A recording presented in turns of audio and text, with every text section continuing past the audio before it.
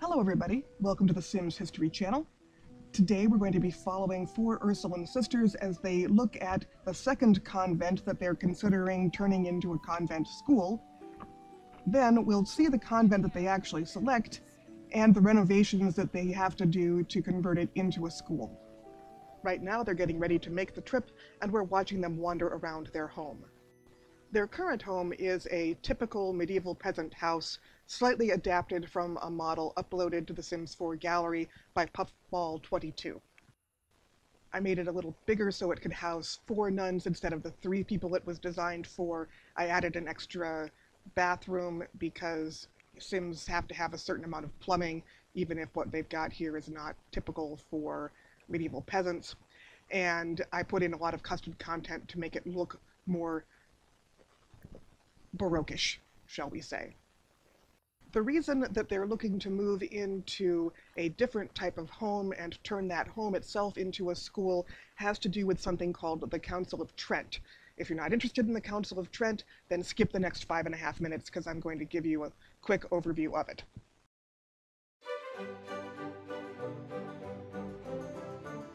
The Council of Trent was an 18-year-long series of committee meetings attended mostly by church officials and by theologians, and in principle they came from all over the world, but in practice they mostly came from Italy.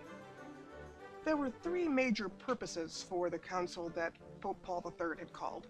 The first was to answer Protestant criticisms of the church's teachings, which had been getting louder and louder and louder since 1518. The second purpose was to explain exactly where the church disagreed with Protestant ideas about theology, and exactly why the church thought Protestants were wrong and the church was right. And along the way, the committee decided that they wanted to reform worship in ways that would make it more appealing and more meaningful to a popular audience, and reduce corruption, which was a big problem in the medieval and Renaissance church. Now, you might think that it would be difficult to get a bunch of church people to agree on fine points of theology, and you would be right if you thought that. In fact, since the Council of Trent was largely made up of representatives who had studied canon law, church law, that is, an awful lot of the participants were actually lawyers, it was even harder than you might imagine to get agreement on all of these issues. In fact, it was so difficult and so contentious that 2 more popes, Julius III and Pius IV, had to bring in a bunch of sessions during their own reigns in order to finish the committee's business. Now, I know what you're thinking. What about Pope Paul IV? Didn't he come between Julius III and Pius IV? What was he doing? Well, the fact is that Paul IV was not exactly interested in compromise. He wasn't interested in agreeing with other people because he believed very strongly in the authority of the Pope, and he also was a huge fan of the Inquisition. In fact, when he died in 1559, the crowds in Rome were so happy that they took the statue of him in the square, put it on trial for its life, chopped off its head, and threw it into the Tiber River. So anyway, the committee meetings had to wait until after he died. He didn't actually contribute then to the Council of Trent, except in holding it up for a while. Now, there are a lot of websites that focus on the theological reforms of the Council of Trent, and not very many that I can find that talk about the social and worship reforms. So that's what I'm going to focus on here. In terms of making the worship experience more meaningful, the church decided that they wanted to enforce a policy of having more churchy-sounding music, of having lots of fancy church decorations, and of making sure that all the priests had a minimum education so that they would be able to at least teach actual Catholic doctrine, create a sermon, and understand Latin when they saw it. The council also did its best to eliminate pluralism, which was the practice of taking a bunch of different church jobs and paying somebody else half the salary to do them for you while you collected the other half for doing nothing. There was to be no buying and selling of church jobs. There was an actual stock market for church jobs. There would be no giving your church jobs to your friends and your family. And if you were creating, if you wanted your kids to be monks or nuns, you couldn't make them be monks or nuns. You had to wait until they were close to an adult. They had to make their own decision, and then there had to be a waiting period of at least a year, in some cases 3 years, before their vows could be made. There was also a pretty big crackdown on nuns, led in many ways by Carlo Borromeo, designed not so much to make nuns more holy, but to make them look more respectable. So, for instance, nuns were supposed to dress like nuns and wear nunnish-looking clothing. They weren't supposed to rent convents out to rich women. They weren't supposed to live at home.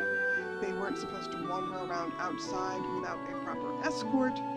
And they were not supposed to have visitors when they were in the convent, or at least they weren't supposed to have very many visitors, and they certainly were not supposed to have parties. So yeah, that's pretty much what the Council of Trent was about.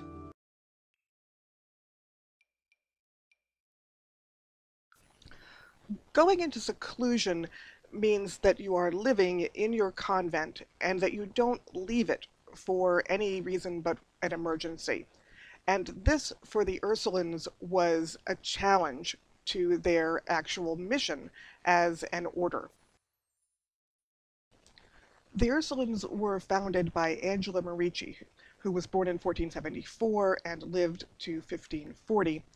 And she spent all of her time working in the community. And her goal for the Company of St. Ursula was that they would do works of charity in the community and work towards the Christian education of girls and women. This is, of course, very difficult to do if you live behind walls and only get to see people very occasionally. And so the Ursuline Sisters had to find a way to continue their mission and still manage to appease the church hierarchy and live in seclusion. And their method for that is what we are exploring here in this video series. This small convent was uploaded to the Sims 4 gallery by Quantum Simology, and it is just spot on. It is the perfect little spot for secluded religious from any era post-Council of Trent right up until the early 20th century. And religious, by the way, is just the catch-all term for monks and nuns, people who have given their lives to the church and are not actually priests working with congregations. You saw as we came in that there was a courtyard in front of the convent, and there was a low wall surrounding it, but this is clearly not a defensive wall like in the last convent that we looked at. And as we come in here, we can see the kitchen that Quantum Simology made for us. It's a nice size. It has a pantry in the back of it, and you know, it's clearly suitable for about, well, for exactly 8 people to sit. And I apologize for my tremendous difficulty in handling the camera in this. That's just the way it is. But here in these shots from the dining room, you can see that there is also an interior courtyard, like we saw in the other monastery, where they can grow plants, and that the convent really is built around that courtyard, just as the other convent that we watched was. And you can see on the other side of the dining room, the waiting room area, right off the courtyard. You would come in there if you were a tradesman or if you were a family visitor of one of the sisters, and that's where you would wait to see them. As you come into the courtyard from the dining hall and turn to the right, you'll see the entrance to the chapel, and that's actually where we're going to go next. And see, here's the sister doing it now. You would have to have your own chapel. Now, this is not like the one we saw in the big monastery that we saw from Sims Dells, because this is not really a chapel intended for lots of visitors. This is a chapel for the sisters. So here we go in, and it is sparsely decorated because there's not a lot of religious decorations in The Sims. You'd have to download custom content for that. But you can see that it's a nice, comfortable spot, just the right size for the sisters. Maybe they're visiting priest, maybe one visiting family member, or a visiting postulant. Probably their family member wouldn't go in there, but they might have a couple of visiting nuns. At the rear of the courtyard, assuming again that you're coming in from the front courtyard and moving through, you have a couple of different functions. And one of them is the bathrooms, which, you know, they're much more luxurious in this video than they would be in real life, but the Sims have to have things to survive. But there is this stroke of genius here, which is the visiting area. And you see that quantum simology has created this little situation where we have two chairs side by side in different rooms separated by grills. And this is actually when you had a monk or nun in seclusion post-Trent, this is how they would receive visitors. You'd have this physical barrier, a grill, between you and whoever was coming to talk with you, so that there could be no impropriety. And then finally, on the left side of the interior courtyard, again, left, assuming that you're coming in from the front courtyard, we have the individual cells for the religious. So one bed, one tiny little place to put your light. And really, this is excellent if you want to put Sims in a convent or a monastery from any point in that 400-year period between, 1572 and, say, 1945. This is really perfect, and I applaud quantum simology for their work.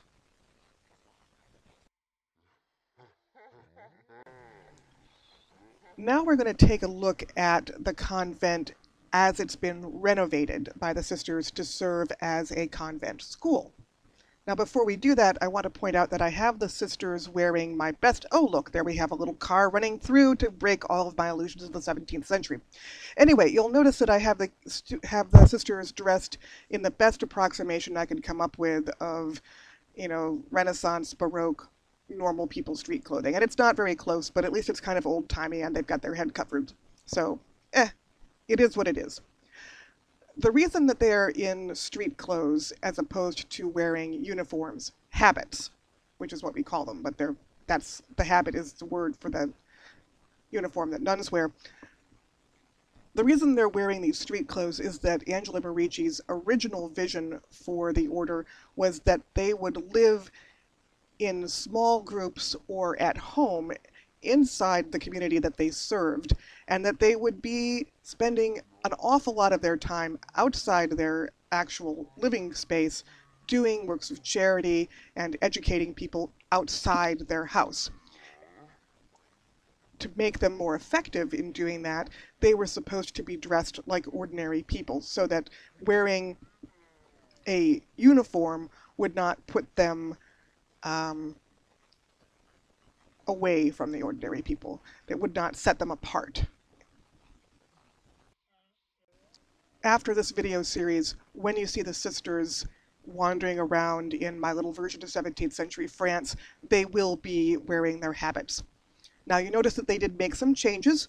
We put out at the front, if you didn't quite see it, you'll probably see it again. We have some bars for the children to play on because they would need exercise and they would have had some kind of physical exercise. And I've created this long, narrow garden space and moved the tree. And that's because eventually there will be sisters who die while they're working in the convent, while they're living in the convent. Eventually they will die. And the custom with religious men or women throughout the church has been historically to bury them on the property, so that your family, because the congregation that you live with really becomes your family remains close to you. So anyway, we're going to be taking our little tour. I did put in a lot of little decorative details that weren't there before, so these bushes and the patterns in the stonework. There are some pictures right here at the entrance that are religious in nature. If you were to download it, I'm afraid you wouldn't be able to see them because these are from Iron Leo 78 and they're not actually available anymore. I have changed the kitchen. I did put a refrigerator in it because there needs to be some kind of larder for them to get food from. That old convent actually was, the kitchen wasn't functional because without a refrigerator the Sims can't actually cook. But obviously quantum simology was going for an accurate look and didn't want to include that in there. Um, I've also made it a little bit smaller because I've used that pantry space for something else. And as we walk through here, no, come back, come back, come back. This is the area that was the main waiting room, the main entrance in the old one. And now you can see that it is a classroom. We have the little children's chemistry sets and we have their art tables in here. And because this is the art room, I've filled it up with lots of works of art. Now the works of art I've got here, a number of them are, again, are from Iron Leo 78 and are not available. Some of them, though, are still available, and I will put that information in the credits. In the next room over, we see the desks of our students. So you can look down from there. You see the first classroom. In the second classroom, that's where they have desks to work. Now, if you have the Go to School mod, you have to have computers in order to do all the activities. What I've put in here are notebooks. These are made by Plastic Box, and they will let you do all the writing functions that a computer does, but it doesn't let you practice typing. So if you really want to practice typing, you can download Esmeralda's crystal ball function, which does work exactly like a computer. However, it won't be here in any future 17th century videos because using a crystal ball is like witchcraft, and the 17th century is the height of the witch burning period, so the Ursulines will not in the regular videos be using a crystal ball. And let us move over a little bit more and take a look at the bathrooms. I've made them slightly smaller, and I have put in some adaptations. You'll notice as you look throughout the building actually that I've put in a bunch of candles for the lights, and those candles are actually all made by Plastic Box at Mod The Sims. But basically all I did in the bathrooms was add these things that look like little outhouse toilets. And as we go into the courtyard, you can see that we didn't change the courtyard very much either as we were making renovations. Except that they've put in a nice showy entrance to the schoolroom area from the courtyard. And as you turn around, you can see that the entrance to the chapel has a little bit more pomp and ceremony. The chapel, on the other hand, is considerably different than it was in the original version of this monastery. Now, some of these changes are cosmetic, so we can see that I've got religious decorations up there and a cross up at the front, and I shuffled the bookcases a little bit. And some of them are less cosmetic. You'll notice that there is a door on the left that there wasn't before. And that door is gray and kind of subdued to kind of give you the impression that you're really not supposed to be wandering in it unless you've got an invitation. And there's another similar door at the back. And these doors actually are the critical piece, because this is the solution that the Ursulines came up with. This configuration of rooms created a separate area where the nuns had their daily life, had their cells, and where the school was run. And the students would come from the outside of the convent into the courtyard and into the schoolrooms, and they would never go near where the nuns were. And the nuns would come out of their rooms and through the chapel or just out of the convent side and through the interior courtyard and into the school space. So they never left home, right? They never left their convent, but they were still physically completely separate from the other students. These little candles, by the way, are the ones that Plastic Box put together. And so there you have it. the Ursuline architectural solution to being able to teach girls successfully. They also, in order to make this stick, added a fourth vow to the three vows that most religions take of uh, obedience, chastity, and poverty. The Ursulines added a fourth vow of education of girls and women so that this couldn't be taken away from them. They did lose their permission to do lots of works of charity out in the world, um, so they held on to their original teaching mission. And you'll see them as we play our 17th century France scenarios, as we run the experiments, usually in the background. And from now on, they'll be in habit. And if you see any of the kids in this game wandering off to school, now you know where they're going to go, because this is the equivalent of the elementary school for this setup. I hope you enjoyed this 2-video series, and I hope that you come back for more. Bye.